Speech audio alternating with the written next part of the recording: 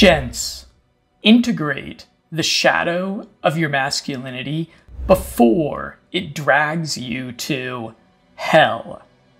In this book review of men's work by Connor Beaton, I'm going to explain why and how. Sorry about this quick interruption. I've got an important call to action for you. Please go watch this video and subscribe to Limitless Mindset over on one of the alt tech platforms, Rumble or Odysee. And that is where you can catch my latest videos along with browsing my entire library of content and videos and podcasts. Over 700 pieces of edifying content about biohacking, nootropics, smart drugs, anti-aging, life hacking, about my pragmatic, full spectrum, anti-fragility philosophy.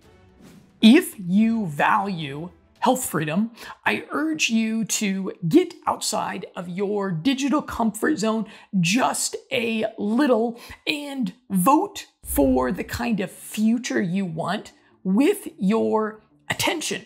Join and use the pro-free speech social media platforms. I have the links below this video to where you can connect with me on those platforms. I do pay more attention to the comments that I get on those. Please don't procrastinate any further in taking back your freedom and your privacy from big tech. Don't even pause this video. Just pick one of the alt tech platforms. I think that Odysee is the best. It's a lot like YouTube. It's as good as YouTube as a video platform, but there's no annoying ads interrupting the videos. So just pick one of those. Again, I've got them linked below, and join it in another tab or window while we get back to what you clicked on. But if you'll give me just a little bit of a preamble, let me give you a little bit of inside baseball on the personal development podcasting biz. So you have no doubt in your podcasting feeds came across innumerable examples of these book author interviews. I've listened to hundreds of these, if not thousands of these. And these book author interviews that you find so often are kind of sort of what we could describe as low effort content from the podcaster. These podcasts, these author interview things, and I've done a couple of them, but these are largely kind of a layup. These are often kind of easy work for the podcaster because they've got an author that is ostensibly subject matter expert on some topic, and the author is looking to sell books, and so they're more than happy to come on podcasts. And the podcast interviewer often doesn't have to contribute a ton to these podcasts. In fact, what happens a lot of times is these authors have PR agents, and these PR agents just say, okay, dear podcaster, here is the author's bio, and here are 10 takeaways from the book, and here are 10 questions that you can ask the author, and then the author is going to give very similar responses to these 10 questions as they have on all the other podcasts that they have appeared. And so in a lot of incidences, the podcaster themselves doesn't even read the book. They just read the email that the PR agent sends them, and then they just parrot those questions back to the podcaster, and then profit. They make money from affiliate sales of the books, although you really don't get paid very much by Amazon for making those affiliate sales. It just barely pays my hosting bill over here. Or a lot of times those authors and the PR agencies just pay the podcaster to do really not that much work. And so in this book review, and in most of my book reviews, I do something different, which is that I spend 5, 10, 15, 20 hours reading the book, and then I do often more research on it. And then in this podcast, as opposed to just giving you kind of generic sound bites to encourage you to spend your money on the book, I try to save you from reading the book. I try to give you like the succinct takeaways from the book, so that if you don't have the time to read the book, don't want to spend the money on the book, you can still get some value out of the book. So maybe that's one of the reasons why some of these authors don't love my book reviews. They don't like some of them. Sometimes they share them around and say, "Hey, thanks, man, that was awesome." But yeah, I'm probably not creating a ton of goodwill for myself with authors in the publishing industry, because sometimes I'm helping you to shortcut the reading and the buying of some books by trying to just give you the good stuff that you need in these podcasts, because I know how busy you are and how finite the amount of time is that you can spend on personal development stuff. And so if that's something that you appreciate, then please let me know you can leave my podcast a thumbs up. You can leave it a 5-star review, whatever those comments, all that good stuff, all those algorithmic kind of signals that you could leave wherever you are watching or listening to me. Those are really appreciated, and that helps for Limitless Mindset to get pushed just a little bit higher up with these podcasts that I think some of these other podcasts that are more popular, I think they are, again, kind of doing a low effort approach in a lot of cases. And I feel like I should be competing with them a little bit more in the top spots. So yeah, I really do appreciate those things, those algorithmic kinds of things that you can do.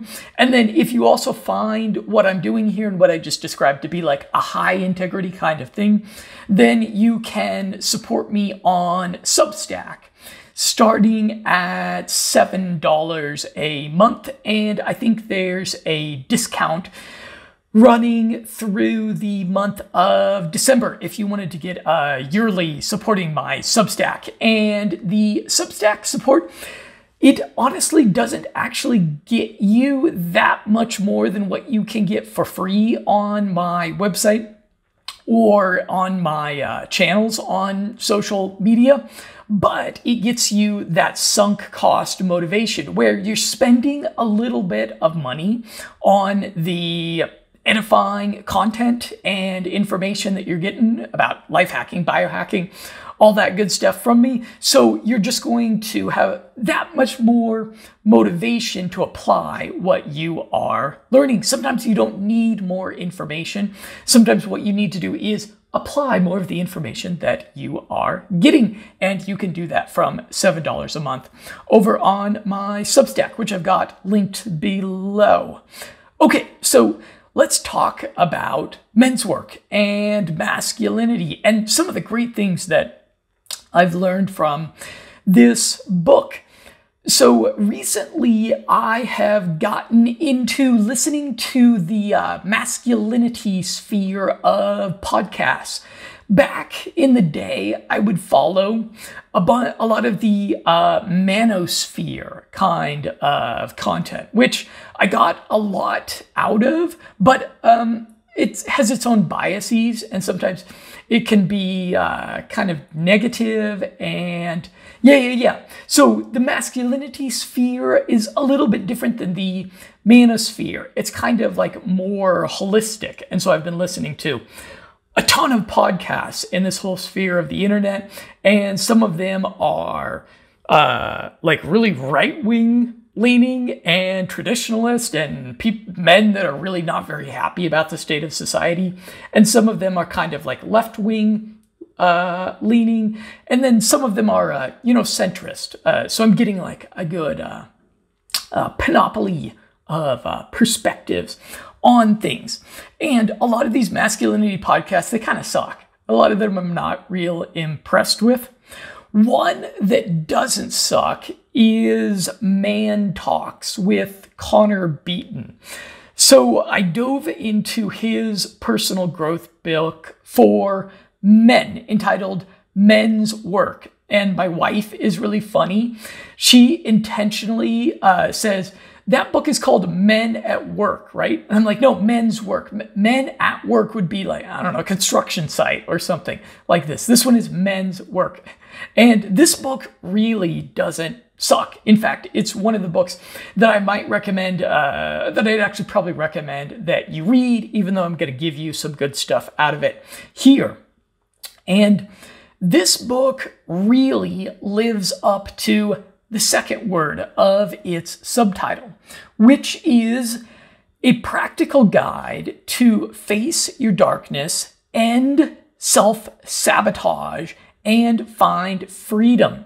And this is a book about a topic that I'll admit I've kind of shied away from for a while, and that is shadow work. You've heard about this maybe from like Jordan Peterson, maybe from those kinds of people.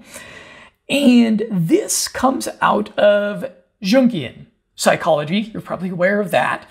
And your shadow is not bad or good, but your shadow will royally fuck with your life if you don't integrate it consciously. The book explains. And this is where the shadow exists. It is the conglomeration of all you have tried not to be, wanted to hide from others, and avoided about yourself. It is the insecurity you hide in your relationships, the neediness you can't control, the lies you tell your family, and the judgment you have toward yourself and others. It is the sabotage that shows up when you most wish to succeed. Ooh, that's something to think about, isn't it? I bet there's been a time in your life where there was some thing you wanted or some project that you were working on, and then you did something that was kind of out of character for you, and you screwed it all up, and then the thing didn't work out. The relationship failed, the business failed, you broke up with the person, you got kicked out of the place. And might that have been your shadow trying to get the integration that it needs? The shadow of your father is a major aspect of the book. And this has got me kind of thinking about Darth Vader. You know, he's in his black biomechanical suit, and he is the dark father figure in Star Wars, and he ends up being like this big force in Luke Skywalker's life, right? So yeah, your shadow's father, like Darth Vader, it's something you got to deal with one way or another. And chapter 3 was all about the shadow of your father. And this chapter was by far the most meaningful to me. So this chapter alone would be like worth getting the book for. And I knew that my father's shadow was something that I needed to explore when I started getting uncomfortable merely listening to the audio version of chapter 3. I was headed down to the Roman Springs, getting the water every week like I do for my family here, listening to it, and I just started getting kind of uncomfortable. And I was like, okay, Jonathan, this is something you're going to have to confront a bit and pay some attention to. And I'm blessed that I have a decent relationship with my dad. I actually interviewed him on this very podcast. You might want to go and listen to that. And I'm not particularly bitter or resentful of him. But when I reflect on our relationship, I know that I have a deep sense of longing for what I wanted and needed from him, what I didn't get from him, what I still might like from him. And it's important for every man to dispense with this ego defense, which tells us, and boy, I know I have heard this voice in my head, it tells us, I'm my own man. I make my own choices, damn it. My father doesn't hold any influence or sway over my mind now. And it's important to dispense with this ego defense mechanism because, to quote from the book, and I like this line, the shadow of your father is neither good nor bad, only inescapable. And I found in the book the Release the Father exercise particularly liberating. It is described: write a letter to your father and create a ceremony to release him. You may write the letter and read it out to your men's group before burning it, or read the letter when hiking in the deep woods before burying it. Hopefully a bear doesn't get you, or hopefully you don't step in some hiker's dog's poop. Regardless, the letter is not for your father or to be sent to him, but it should cover two important elements: everything he did or didn't do that you've held resentment, pain, bitterness, or sadness for, making it clear exactly what you wanted or needed from him. And then secondly, forgiving and releasing him entirely from being at fault for the man you are today. Reclaim your sovereignty. Oh boy, that's a line I like. And make it clear that you are in charge of developing yourself into the man you wish to be. Declare how you will love him and honor him moving forward as a son. And I like that topic of that framing of honoring your father, because I know that there are men out there that their fathers did awfully abusive and neglectful things, or didn't do things that they should have done that was terribly neglectful. And a lot of men find that forgiving of the father difficult. But honoring, and in some cases you don't want to have forgiveness that invites a toxic person back into your life. But the honoring is a powerful thing, that you can honor your father by being free to go about your life and accomplish meaningful things in your life that perpetuate the genetic legacy of your father, or that add to the legacy of the last name that you share with your father. So if you don't find yourself, if you're like, I can't forgive my father, it's simply not healthy for me to forgive my father for what he did or didn't do, you can honor the family name, right? By reclaiming your sovereignty, by taking responsibility and releasing your father from the blame that you have for the way that your life is going. And as the book suggests, I'll refrain from sharing my letter. Didn't share it with anyone, wrote it for myself. Although I like the idea of men's group and sharing this kind of thing with a men's group.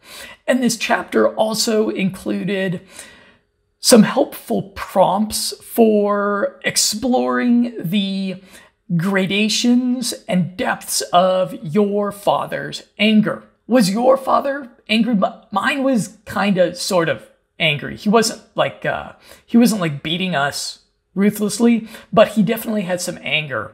And your father's anger is a seed planted in you decades ago that can bear poisonous fruit in your life. Even if you promised to never be like him, even if, let's say you had a real angry, aggressive, rageful, violent father, and you said, I'm never going to be like him, and you declared that so deeply in your heart that you turned into this inassertive, nice guy that kind of lets the world walk all over you. Well, that is your father's shadow showing up in your life. And by exploring that, there is liberation.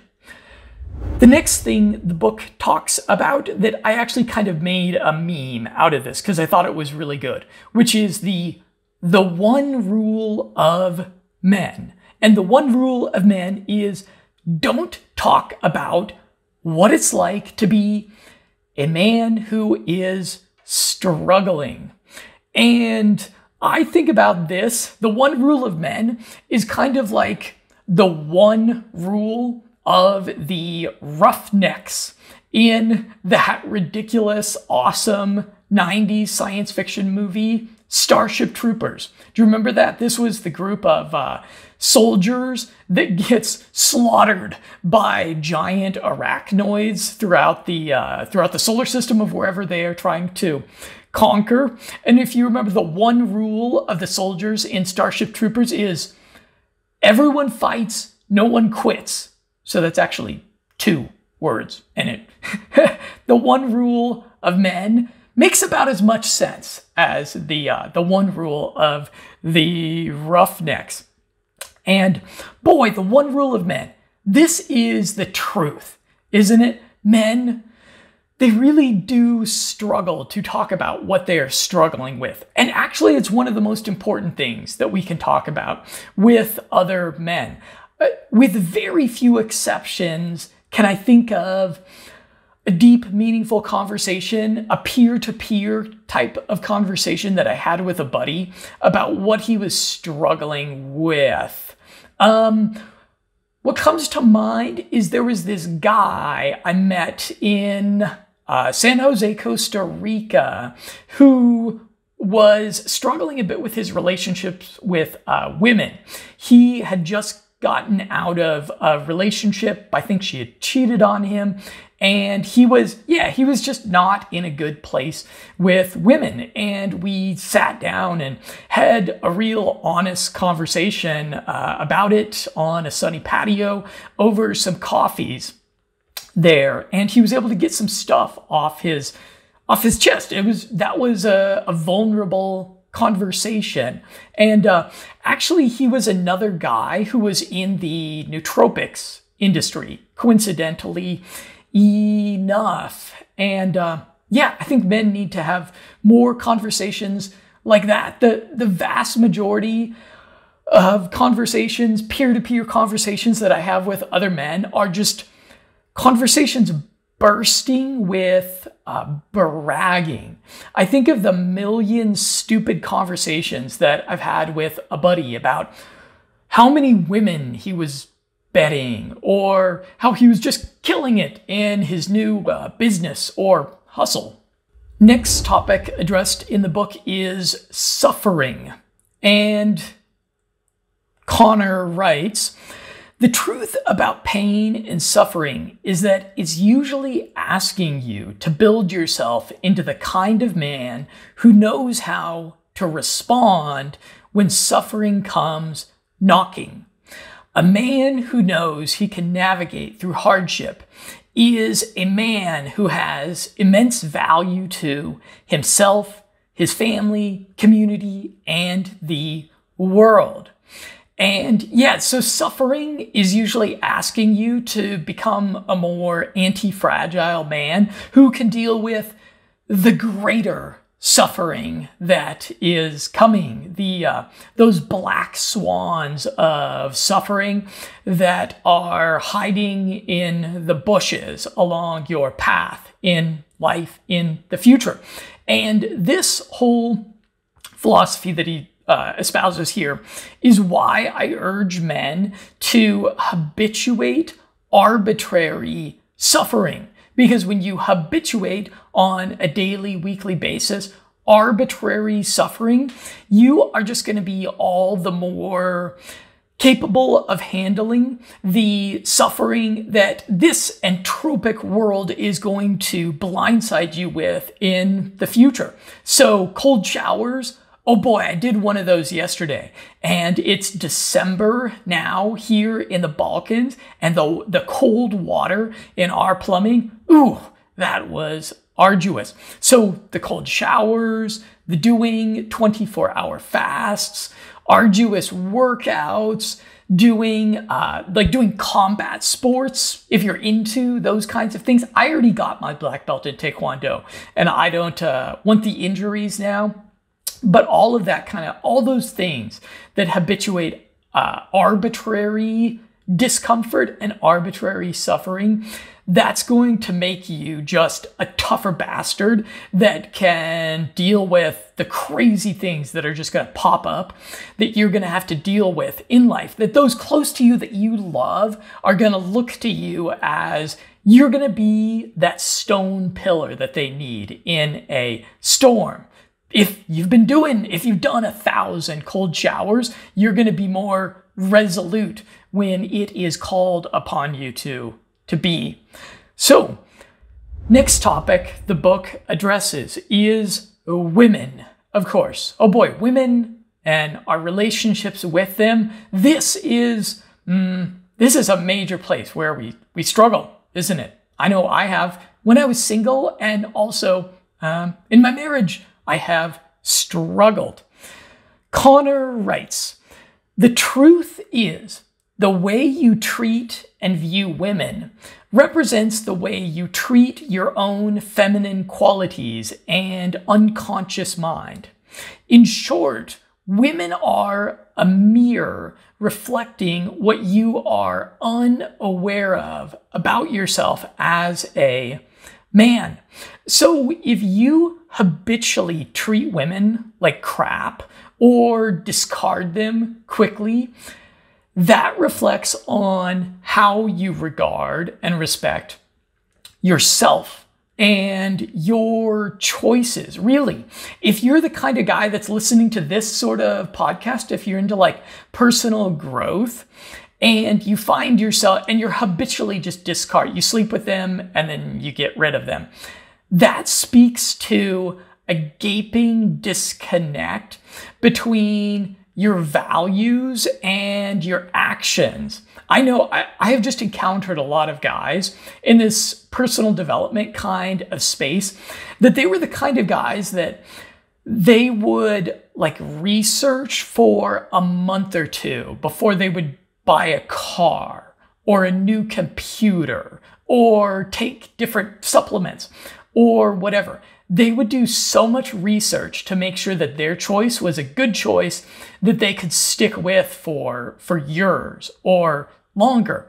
Yet when it comes to a much more impactful choice, which is the choice of the women, the kinds of women that you entangle yourself with physically, emotionally, legally, financially, when it came to that choice, they were so commitment phobic, and they applied none of all that discipline and rigor that they applied to their other choices and commitments. They were so flagrant when it came to women, and that speaks to a deep disregard and disrespect of your own self. That's something to think about. Connected to that is cheating, and the author writes, as Henry David Thoreau said, the mass of men lead lives of quiet desperation. I was one of those men. I lived in quiet despair and desperation, And cheating let me believe that I was doing something with my life, as if sleeping with countless women would somehow fill the void of living without purpose. Don't get me wrong. It's one thing to date around and be intentional about enjoying an active sex life while building a meaningful existence. But when sex, women, or dating have become the way that we find meaning in our existence, we will surely be left unsatisfied and unsatiated. And the next topic is sexual freedom. And this is the topic of an entire chapter because it's something that almost every man craves. Sexual freedom. And that means something a little bit different to every man. Whether he's single and not getting laid, or he's in a relationship but he's not really getting what he wants in the bedroom. But for me, reading the first page of this chapter, I was filled with gratitude because sexually, I feel totally free and satisfied, at least now, at this point in life. I have no yearning for something different. I have no feelings of constraint. And I think this has a lot to do with the tantric practice of what I've been into for about half a decade back, half a decade or so now, because of doing the tantric type of exercises. This has helped me to take back control of my sexual energy and focus. Jocko Willink, a highly decorated retired U.S. Navy SEAL and best-selling author, I'm sure you've heard his podcast. He is perhaps most famous for saying, discipline equals freedom. And that is the truth. And that applies even more so in sexual matters, in the horizontal business that we do in the bedroom. At least for me, the more disciplined I've become in the sexual realm, the more I get exactly what I want and am freed from fear of missing out, from comparison, and adolescent fantasies of threesomes with green alien babes. And in the article for this book review, I have a photo of 3 green alien babes from Star Trek. The book addresses the being vulnerable thing. Has your woman told this to you? I want you to be more vulnerable with me. I bet you've heard that. And here's what Connor has to say about that. When a woman says she wants you to open up or be more vulnerable, what she is really saying is that she wants to know that you are aware of your own internal experience and capable of regulating your emotional state. She wants to be able to validate that you are in some way dealing with the stress, pressures, and chaos of your job, finances, kids, and whatever else that you have on your plate. She doesn't want to feel like you have to entirely hide what you're going through. She wants to know what it is like to go through your challenges. Yes, she may want to hear about the details of your distress and frustration, but ultimately, what she is looking for is not to solve your problems with you or validate your feelings, but to know that you as a man are aware of how you are feeling and capable of navigating through it. Ooh, that's a framing that I thought that was a great paragraph that just kind of demystifies this whole thing, which ends up not working out real well for a lot of men. And I appreciate that my wife doesn't bug me about being vulnerable.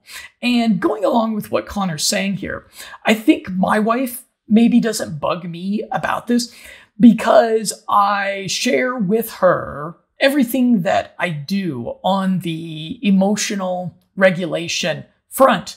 And to mention just one thing, one of the very best tools for emotional regulation that I don't think gets talked about enough in the personal development sphere, so I'm going to continue to bang on about it, is the dual and back brain training. And you can check out my other videos on this. And when I am doing this brain training consistently, I do notice that I have an uptick in the emotional regulation that I have, that there'll be something often that she does that bothers me, or something else in life that bothers me.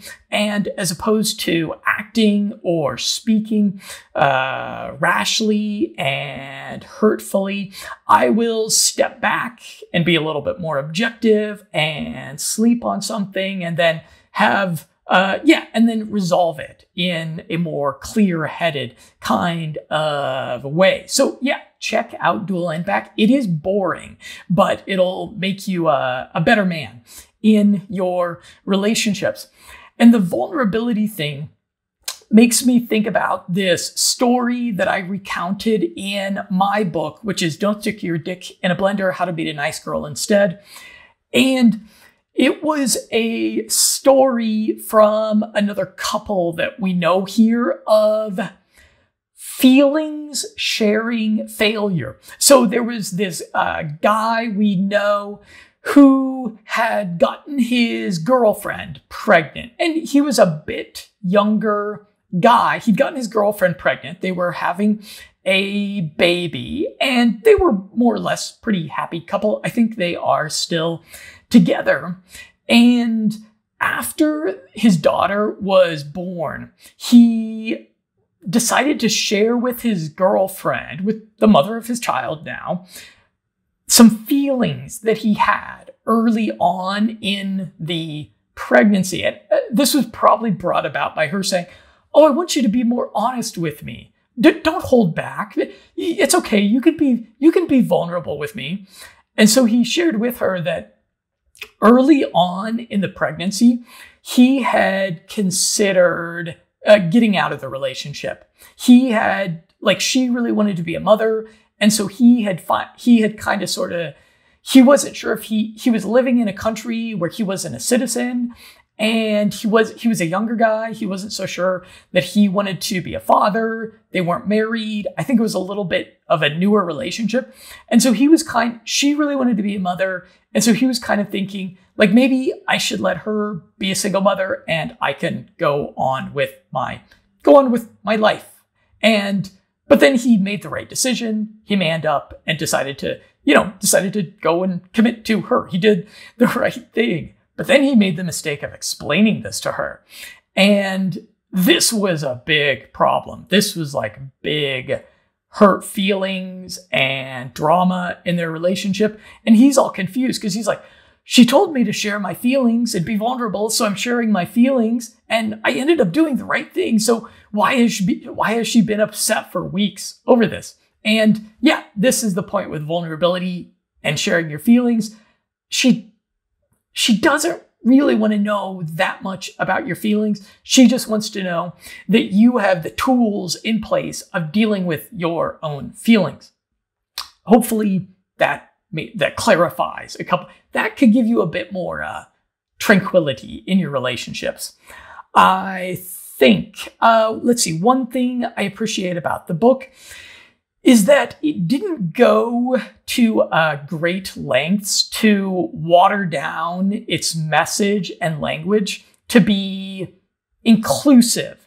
It speaks, frankly, to the target audience, which is masculine, normal, heterosexual kind of men. Isn't that annoying when there's a podcast or some content that's for men and they're watering down, dumbing down, using modern kind of language to try to be inclusive to the kinds of people that that don't even really care about that content? That annoys me. So I like that about this book. It also talks about sexual insecurity. And I'll admit, this is something that I have struggled with.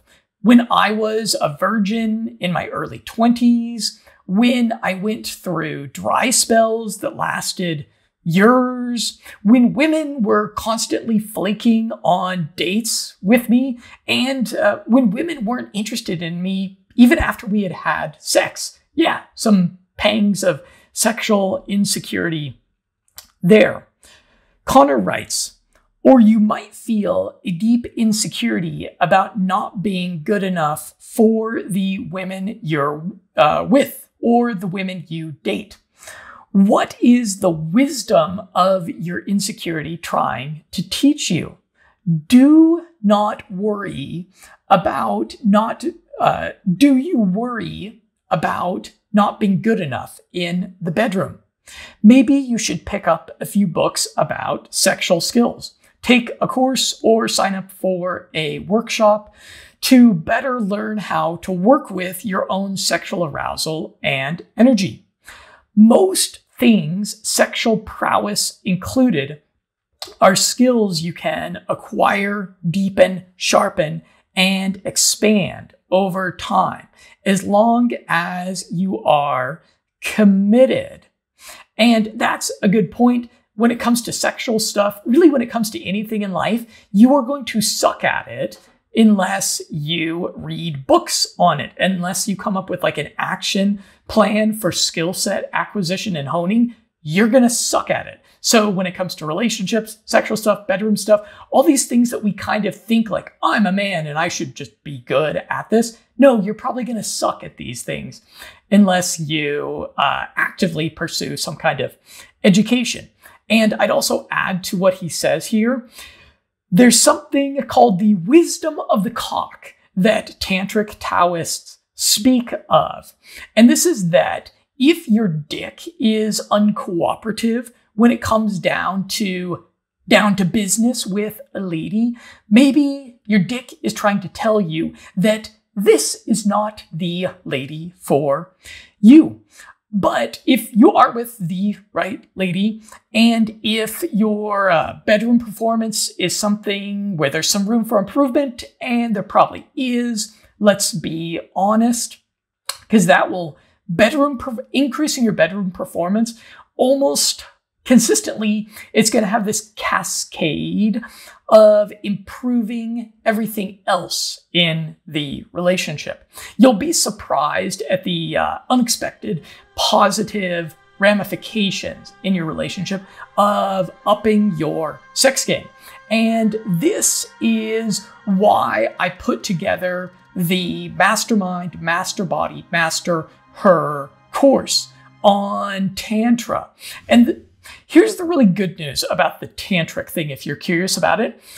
An important point on this whole topic of sexual self-improvement, sexual skill set acquisition, shall we say, is that the things that improve your relationship and or your sexual stamina are often things that are very costly, that they take a lot of time and a lot of work. You can think about going to couples therapy for your relationship.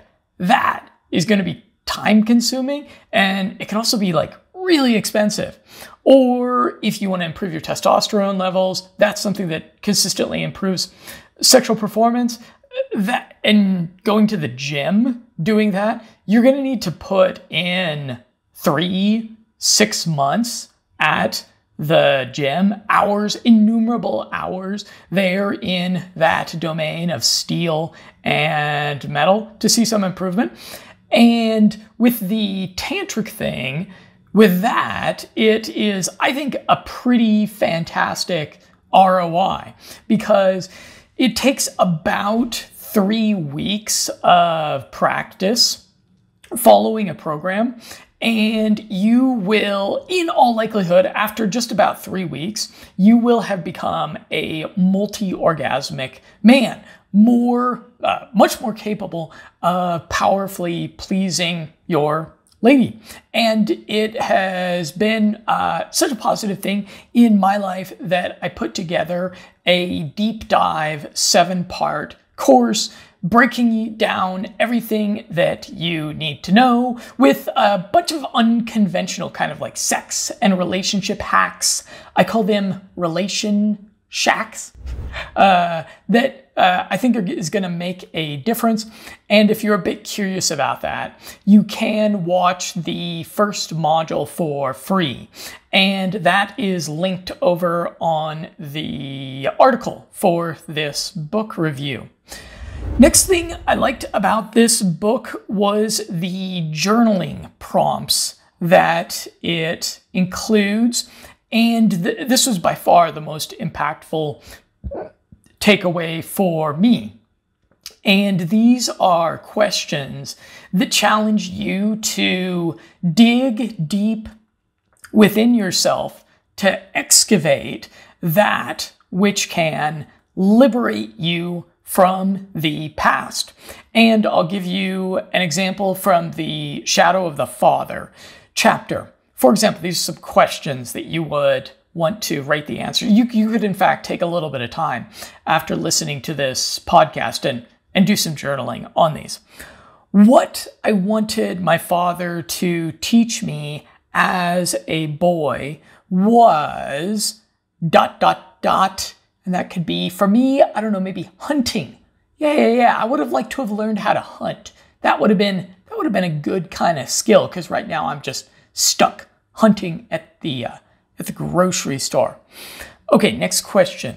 When I think about myself as a boy, I feel, what do you feel? I feel just an overwhelming sense of nerdiness for what I was as a boy. As a child, what I needed most from my father and didn't get was, that would be a brand new Ford Mustang on my 16th birthday. I'm still a bit bitter about that. Just think of all the fun I could have had. Just kidding. That's not really it for me. Okay. What my father gave me that was invaluable was, that's good. You can cultivate some gratitude there. For me, it's probably work ethic. Yeah. Like a lot of men, I think I got a pretty solid work ethic from Dad. If I had the perfect male role model, what I would want to learn from him is blank. What would that be for you? For me, it'd be something like perfect male role model would have taught me at a young age to have like really good taste in women. Would have got me on the right path of getting with the right kind of woman. Okay, next question. One skill or trait I've always wanted to develop is, I've always thought that I was underperforming my potential as like a male ballerina. Not one of those sissy ballerinas, but like one of those badass male ballerinas. I always thought that I had some potential there. Oh well.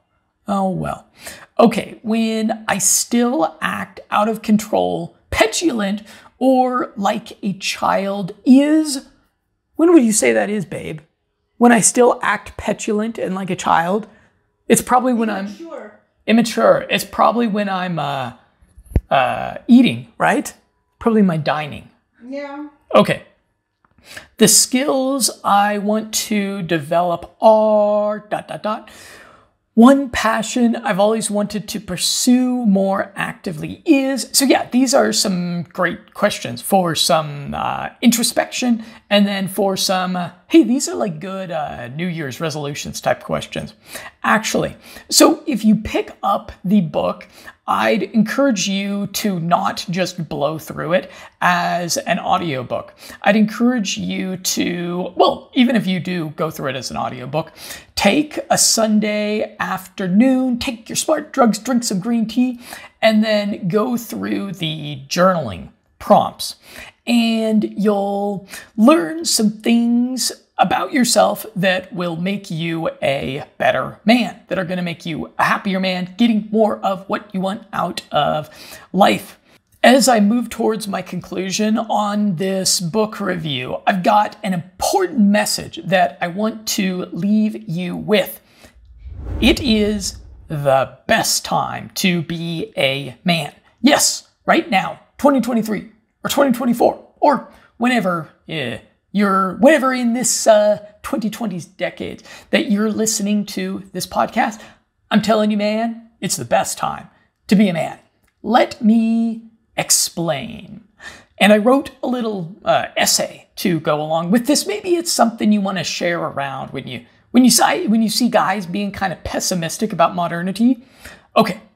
The areaform digital realm of the manosphere is sometimes characterized as a monosphere because thoughtful men have a lot of complaints about modernity, about the appalling state of Western civilization, the bias and impediments we face in the contemporary workplace, the dumbing down of society, the retarded woke culture, the leftist politics wrecking our countries, and of course, the fallen state of the modern single woman.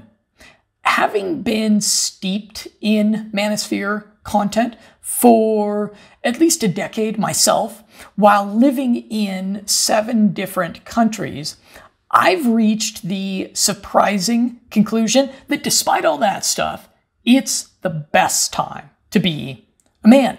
And that might sound a little crazy.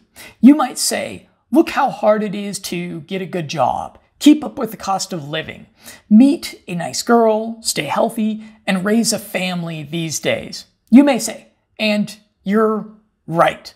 But I think that a man, philosophically, I think that a man should compare the ideal to, the ideal and to the average.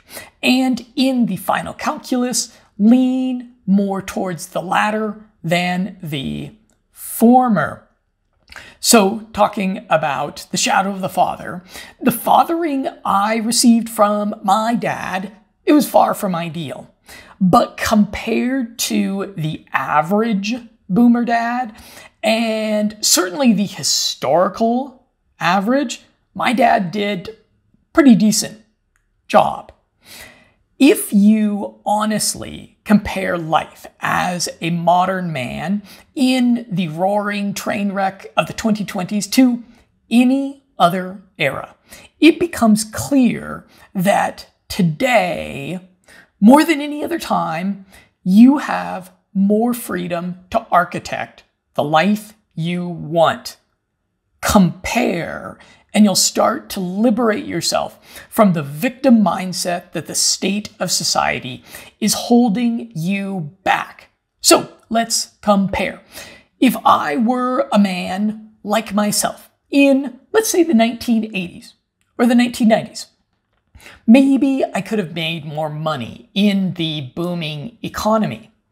But there was, at that time, no easy to find red pill knowledge about women. So I probably would have just simply married the prettiest woman who's willing to sleep with me repeatedly.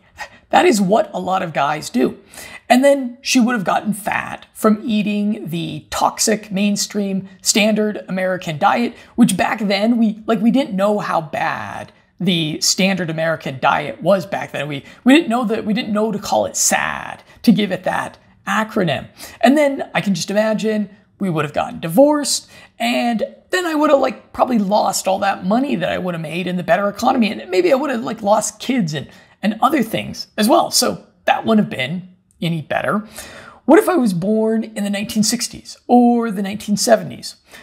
Well, watching mankind's greatest leap live on black and white television would have been very special. But then I'd get drafted and maybe go get a hard case of PTSD that nobody knew how to treat back then in Vietnam. In the 1970s, the economy was dog shit and the culture was deeply degenerate. This would have either ensnared me or corrupted whatever woman I ended up with. What about the 1950s?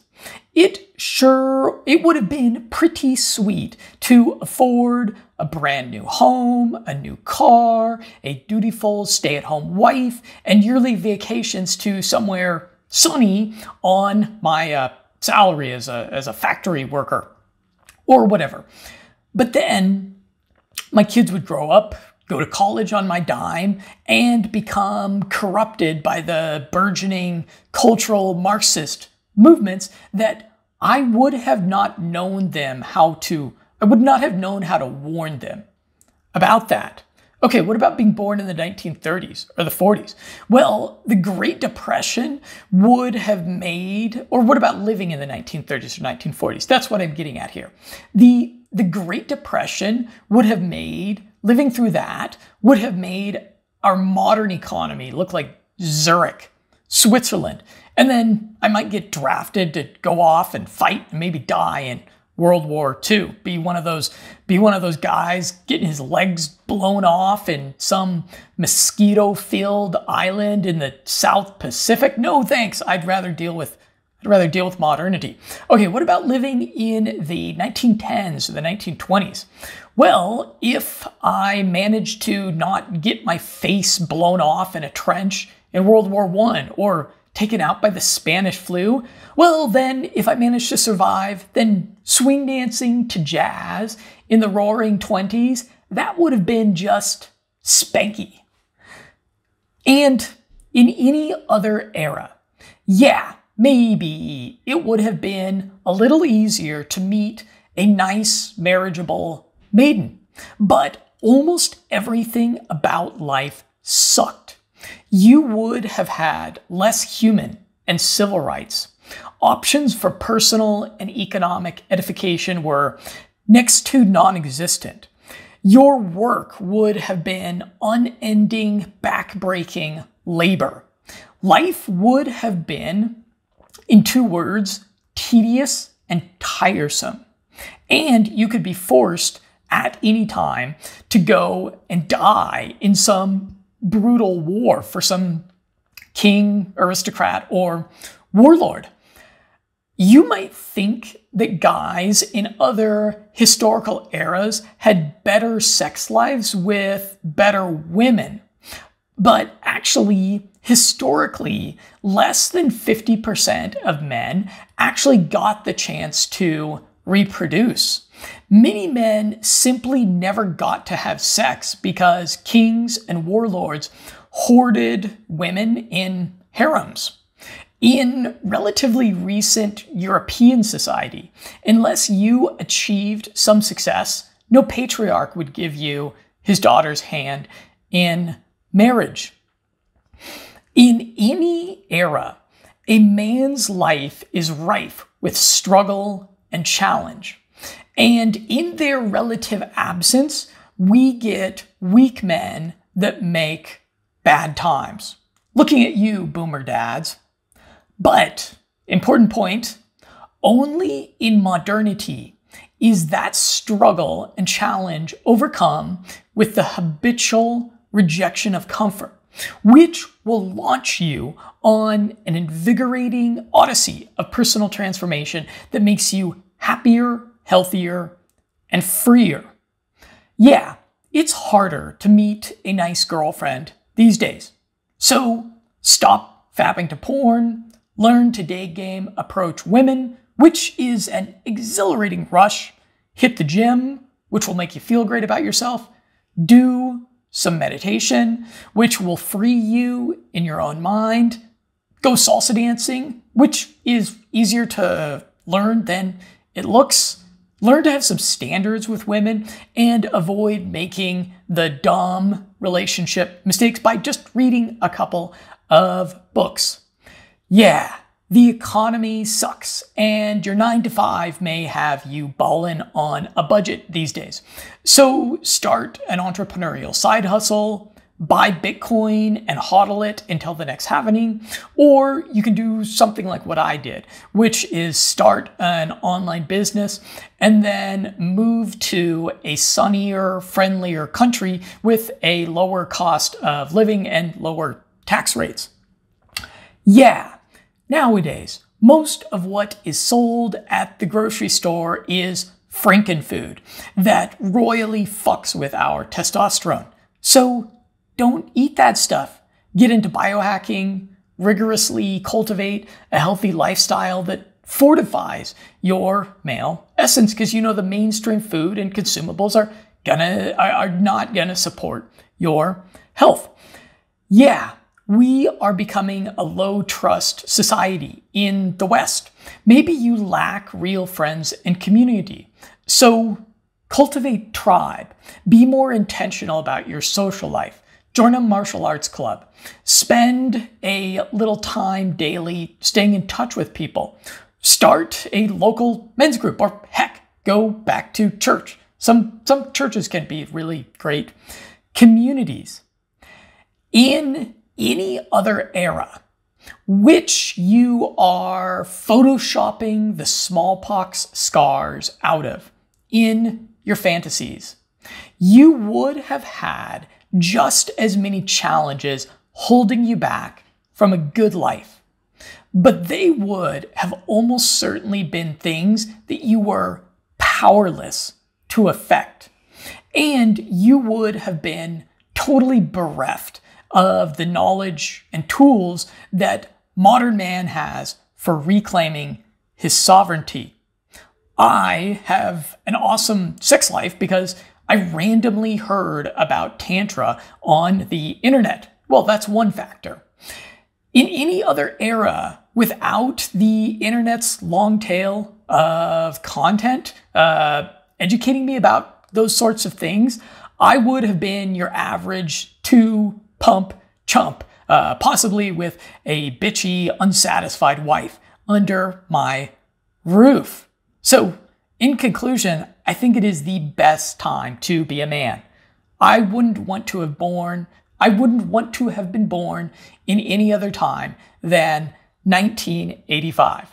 And then my conclusion on this book, which gets 5 stars from me, is as good as the tools for personal development are these days, and again, the very best tools for liberation, transformation are often a click or two away from you these days. As good as those tools are, your shadow still lurks. Maybe you'll make a fortune founding an AI startup. That looks like the next thing that's going to be like the easy money business to get into it, put a couple years of work into it, and then get a major payday. But if you do that, that doesn't mean, let's say you do that, you start an AI startup, and then you put in those 20-hour days on modafinil for a couple of years, and then you sell it for 5 million, 10 million, 50 million. That does not mean, my friend, that you've escaped the gravity well of your personal history. And your shadow is not bad or good, but simply inescapable, to paraphrase the book, which you should read so that your shadow doesn't drag you to hell. I'm Jonathan with Limitless Mindset. These are all my thoughts on this book about masculinity. I liked it quite a bit. If you perhaps have some thoughts on If you do some of those journaling prompts and there's some epiphanies and discoveries, I wouldn't mind hearing about those. If you want to shoot me an email or drop a comment below this presentation, yeah, that might be something where we can get some good feedback going on. I look forward to a continued conversation with you.